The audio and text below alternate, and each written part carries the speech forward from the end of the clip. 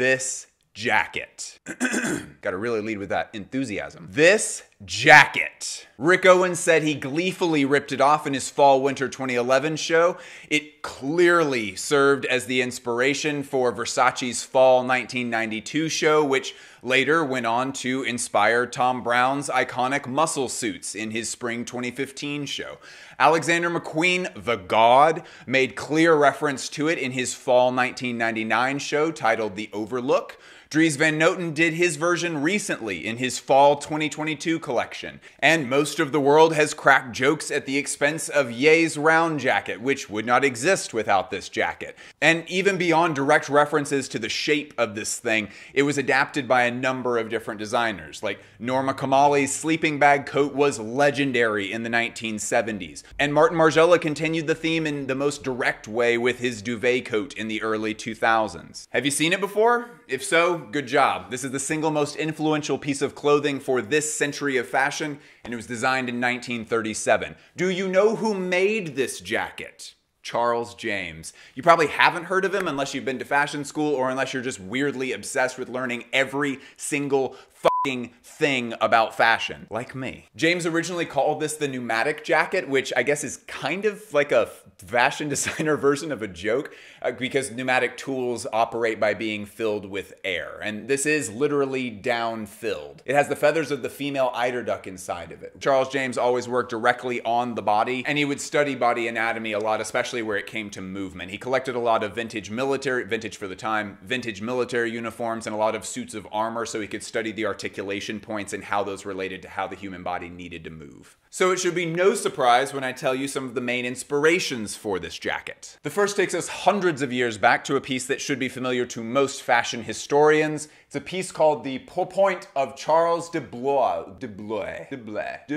I have a feeling that no matter how I pronounce that, I'm gonna get corrected in the comments, so y'all just go have your fun. This pretty brilliant piece of engineering is from the 14th century. Short explanation is that it allows a lot of range of movement while the garment still appears to be tight to your body. It was originally designed for fencing, which is a sport where you have to have every inch of your body completely covered, but you also need complete articulation and full range of mobility for your arms. I know this because I fenced in high school. This design still enjoys a great deal of popularity in LARPing circles the world over. And before anybody starts shitting on this guy, first of all, he did a great job on that piece. He made that himself. Good job, guy. But also, we're a community of people who get really fixative about things like darts and Bratz dolls. Like, I will hear none of this making fun of other niche communities of nerds. Shifting gears, we're talking about the points of inspiration for this jacket, right? Another point of inspiration was the first generation of down insulated jackets. It's always hard to say who invented something, but the first patented down jacket in the United States was made by Eddie Bauer of Family Road Trip fame. Kind of a crazy story about this. Eddie Bauer was on an expedition with friends and he almost died of hypothermia and frostbite. He was going up the side of a valley trying to get back to a base camp. It was freezing cold and he shot off a flare because he was collapsing. When one of his friends found him, he said that his wool shirt was frozen into a solid sheet of ice that was stuck to his skin.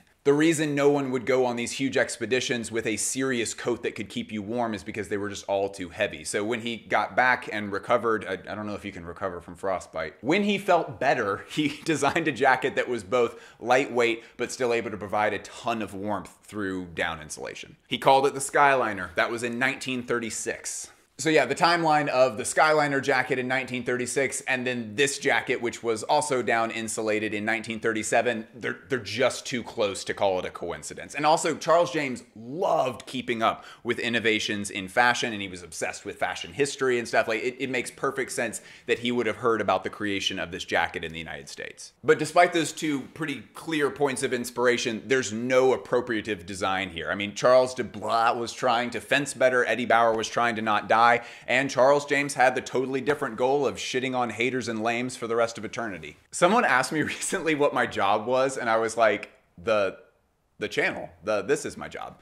And he was like, no, I mean, like, what's your real job? And I said, respectfully, that my partner and I both put in about 85 hours a piece every week to make this channel happen. I do not have another job, folks. So if you value this work, then you should f***ing support it! Please. And if you join the Patreon right now, you will get the special prize of getting extended episodes, exclusive episodes, full interviews that are uncut with fashion designers, and you get to join the private Discord server. It's a party. You should do it. I found that I get less of a drop-off rate in certain sections if I just say fuck a whole bunch, so there you go, you 15-year-old. Do it up. Back to it. One more point of inspiration was that Elsa Schiaparelli had recently introduced shorter fur coats. We're actually not sure if this one in particular was Elsa Schiaparelli, but this gives you the right idea. And also, this is made of monkey fur.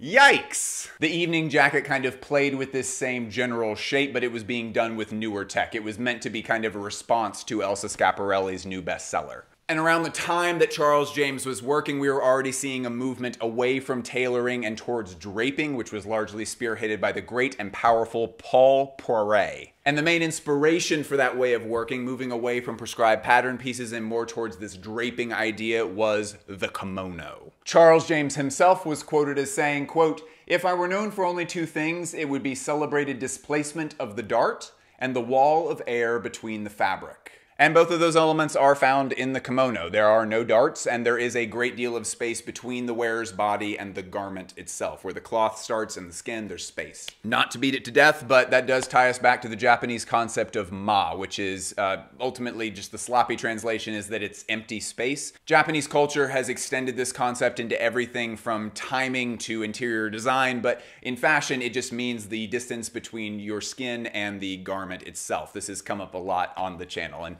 someday, some sweet day, we are going to crack that Yohji Yamamoto code. I know. I can feel the answer emerging. So unlike Western clothing at the time, the pattern for the kimono was based largely on the material itself. Western clothes were much more focused on, you're just cutting the thing so that it can go on your body and you can use it as a shirt or as pants or whatever. But the kimono was much more about the celebration of the fabric, being like, oh, this fabric in itself, just as an object, is so beautiful. We need a pattern that emphasizes the beauty of the fabric, but that also can be worn on your body. There's much more reverence for the textile. Why are we talking about kimonos so much? This is about this jacket. That's not a kimono. What? Why? It's really, really hard to put yourself into the mindset of people that were experiencing cultural shifts a long time ago. This influence of the kimono was changing so many things about the way that fashion designers were developing the clothes that they put out into the world that went into high society and that went on to affect everybody else in that society. This piece was being designed at the same time as this huge cultural shift that was being influenced by the kimono, and it's really important. We're going to stay on it for a second. Hang with me. The way that we get dressed, all of the clothes that we wear now,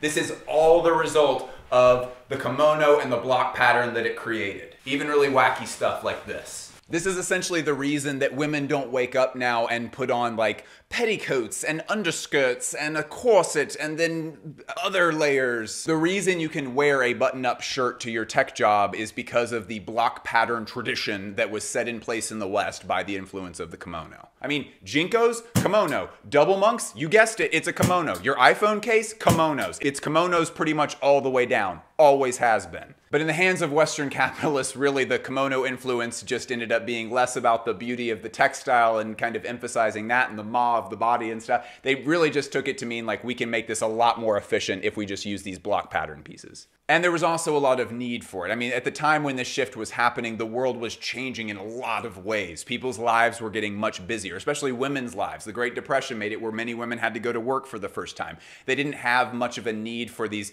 beautiful dresses in the same way that they used to. Now what they really, really needed was they needed practical separates. Again, it's hard to imagine the mentality of people from the past, but that really was a revolutionary, like, engineering marvel. Back to the jacket. This jacket is crazy for lots of reasons. One thing that we have to talk about before we close up is the arms, specifically gussets. The gussets are crucial. In 1975, almost 40 years after this jacket was originally designed, Charles James was kind of reviewing his back catalog, and he wrote pretty extensively about how this jacket was designed. And one of the things he specified was that the pattern pieces that went into the sleeves extended in and were the same pattern pieces that went into the front panel of the jacket itself, which would obviously hamper mobility. Also, especially hamper mobility, considering that in some places, there are 3 full inches. I have tiny fingers, that's 3 inches. 3 full inches of padding in some areas. Thick, look at that. chonky. But it didn't hamper mobility. And that speaks a lot to the fact that Charles James had this just insistence, this obsession with incorporating the natural shape of a person's body into the clothes that he was designing for them. CJ also wrote that the tapering of the design at the neck and in the underarms made mobility in this jacket possible. But when you combined those elements with a gusset, it enabled the creation of a stuffed section that could move around the front of the jacket and into the sleeves, creating an almost M-like line, like the letter M in the line of the jacket. But when he added in the gusset, that's what really unlocked the full potential of this jacket. And gussets were not even remotely new. They were actually falling out of fashion because it was just cheaper to do clothes that were made with a traditional block pattern that could have higher armholes and stuff.